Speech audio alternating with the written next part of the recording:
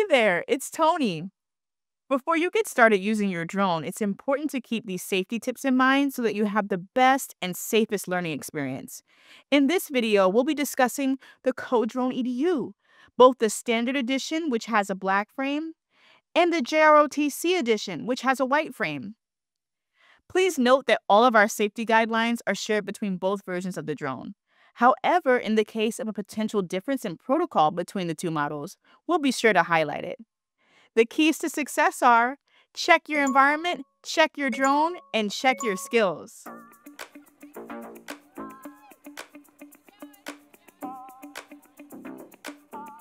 Remember to keep your CodeDrone EDU indoors. While it might be tempting to take your drone outside for more space, our drone is not designed to withstand outdoor conditions. Due to how light the drone is, even a light breeze can make it difficult to fly, leading to crashes or losing the drone entirely. Additionally, many areas have strict rules about flying drones outdoors. You may need special permits. For instance, flying in restricted zones like near airports can result in fines.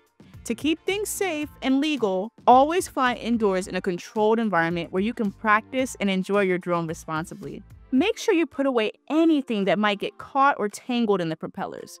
For instance, tie up long hair. Put away anything that might be hanging off your clothes. If you have anything fragile around the room, keep them in a cabinet or move them somewhere else. Close any water bottles so they won't spill, or dump out any water in cups. We recommend dividing your classroom into a flying area and a coding area. Students should code in one area and then head over to a flying area to test out their code. Flying drones should be a safe and fun experience for everyone.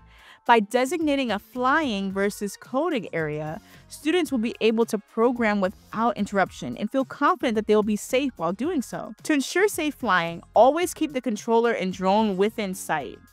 Pointing the antenna at the drone helps maintain the strongest signal. The signal has difficulty passing through people and thick walls. Your controller's connection status screen will display your signal strength. To see this screen, use the S and P buttons to navigate between different screens on your controller. To learn more about the different display screens, check out our controller display screen video.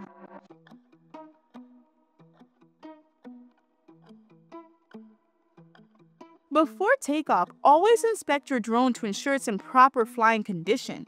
This is especially important if you are flying a drone that has been used before. Confirm that 1. There is no structural damage to the drone frame, motor arms, motors, or propellers. 2. The bottom sensor's view is not obstructed. 3. Propellers and motors are in their correct positions. Now here, to protect your hands as well as the drone's propellers and motors, let's go over how to properly hold the drone. Make sure never to grab the drone from above by the body. Instead, grab it from above by the guards, or you can hold it from below by the body. Now moving to check number 4. There's no debris beneath the propellers and the propellers can spin freely. If a motor does appear to be stuck and can't spin, do not continue attempting takeoff. If something is preventing the motor from spinning, this could damage the motor, causing it to overheat. The drone's motors can get quite hot after use. Avoid touching them after flying a drone. If a particular motor gets noticeably hotter than the rest, make sure to inspect it or replace it as it may have an internal issue. You can learn how to replace your motors by checking out our motor replacement video. Check number 5. The drone battery has not expanded and has no signs of structural damage.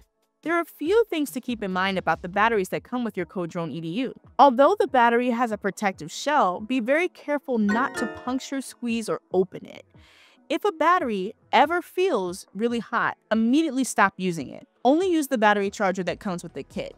Never use puffy or damaged batteries. To prevent batteries from becoming puffy, avoid storing fully charged batteries for extended periods. If a battery is fully charged and stored for a long period of time, it can result in a puffy battery. Once batteries are fully charged, remove them from their chargers and place them in a bin or container labeled charged. It should be located in a cool, dry place. Know that improper battery handling can be a fire hazard. We recommend, for long-term storage beyond a few months, keep the batteries partially charged as opposed to fully charged. Also, when using the CodeDrone EDU Standard Edition, never insert the AA batteries incorrectly into the controller. This could damage the controller and this is a fire hazard. When using the JROTC edition, be sure to insert your controller batteries following proper orientation as shown here and inside your user manual.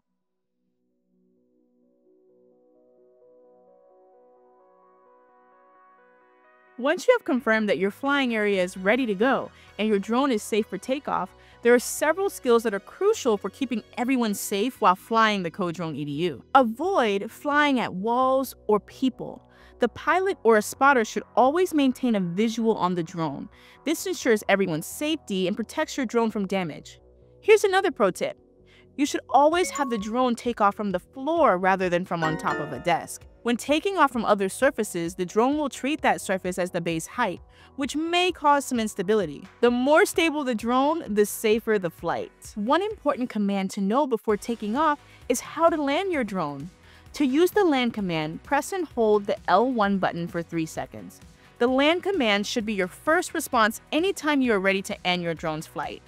In some cases, you may need to use emergency stop, which is L1 and down on the left joystick. Whether you're flying the drone or running code, this will be especially useful if you need to stop the drone very suddenly. You should only use the emergency stop as a last resort to stop the drone's motors mid-flight. Since the drone will drop out of the sky, there is potential to cause damage to the drone if done regularly.